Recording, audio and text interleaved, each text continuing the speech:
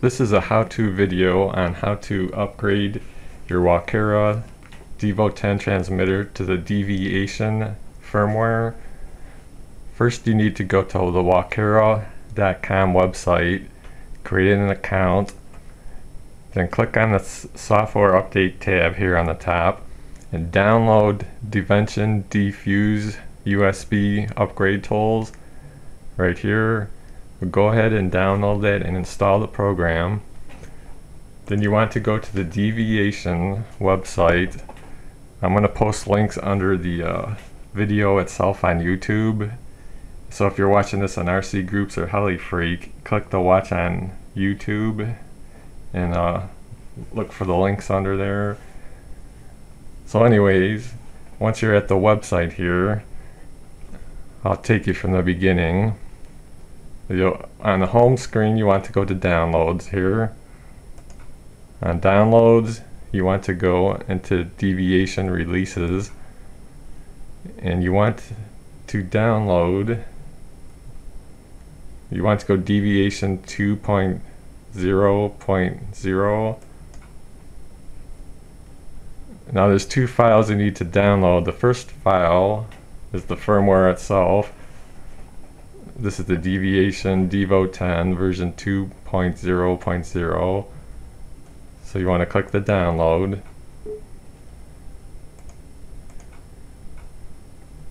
And save the file. I save it to the desktop. That's the easiest to get to, and it makes it easier for everything here. So that's downloaded, and hit the back button. Next thing we need is the Deviation file system. So click this one here. Click the download.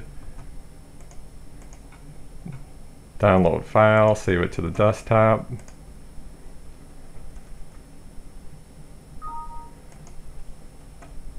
Once you have that, here's the two files we downloaded. Once you download the two files, unzip them. Then the next thing you want to do is plug in the transmitter. Use the USB cable that was supplied with the transmitter. Once that's plugged into the computer, open up the DfuSe USB Upgrade. And you'll come to this window. Now what you want to do is press the EXT button down on the transmitter and keep it pressed down, and while it's pressed down, flip up the power button. You'll now see it says program update, and you'll also see the Deviation Devo 10's transmitter has been found. Now what you want to do on this firmware tab up here on the top, click the dialog box on the right. We're going to go to the desktop, the Deviation 10 folder here, open that up and select the .dfu file here. Now we're all ready to do the upgrade. So all you do is hit, it'll say file correctly loaded, hit upgrade, and it says next dialog box, click yes. And now it's updating the firmware.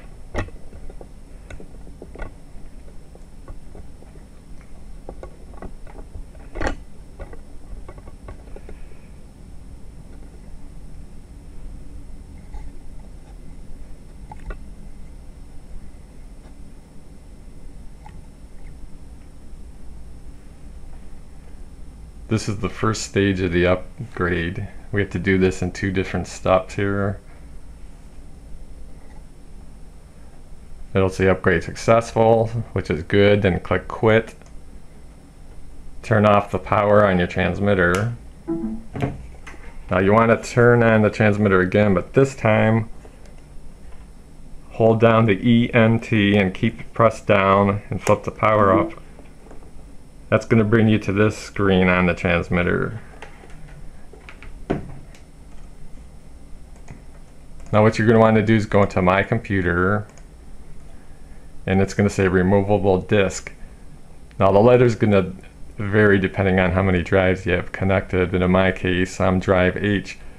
Now if you click on this installing this for the very first time, Windows is going to want you to format the drive but I've already done this, so I don't have to do it, but I'll show you what you have to do.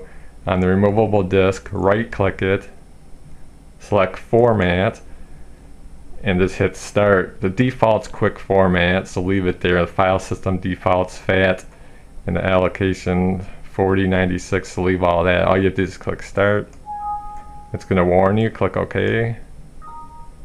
Format complete, OK, and close. Okay, now you can click that open here. Once you open that up, what you want to do is go into the Deviation FS folder here. When you open that, it's going to have a file system folder. Open that. It's going to have a Devo 10 folder. Oh, let me do that again. That didn't come out on video. So you want to go into the file system folder, Devo 10 folder, and you have 5 folders and a file here. Select all of these, highlight them all, and what you want to do is drag them all or copy and paste them all. It's your preference, and you want to put them into the removable disk here, and it's going to say copy in.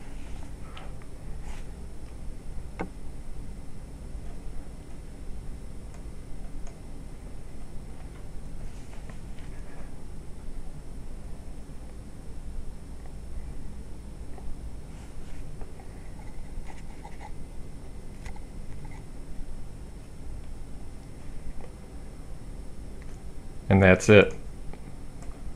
So we just want to make sure you copied all the files in the deviation /fs/devo10/v2, the ones that are all highlighted in blue. Copy those over into the removable disk, which look like this, and you're all set. Now at this point, you just turn off the transmitter, then turn it back on.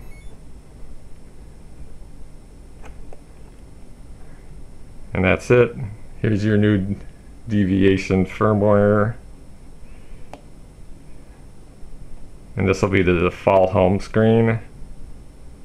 And there's your first model. I'm going to make a video too of the general menus of this. That'll be next I'll post, just to give you an idea what it looks like. But that's it. It's pretty simple. It's pretty straightforward. And if you should decide to go back to the Walkera firmware, you can. I've done this at least 4 or 5 times because I wanted to make sure everything works. It will not erase your models. So if you have Devo 10 models in there and then you upgrade to the Deviation firmware and you decide to go back, those models will still be there. So you don't have to worry about that, but as a precaution I would still back them up just in case. But I've done this at least 4 or 5 times, if not more, and my models have always been there. If you decide you should want to go back from the to the factory Devo 10 firmware, just follow my how-to videos on how to upgrade the firmware on the Devo 10. I'm going to post a link for you. Look under the video itself here on YouTube, and all that's going to do is just overwrite the Deviation firmware in the file system and put it back, restore it to what you were before, and like I said before, your models will still be there.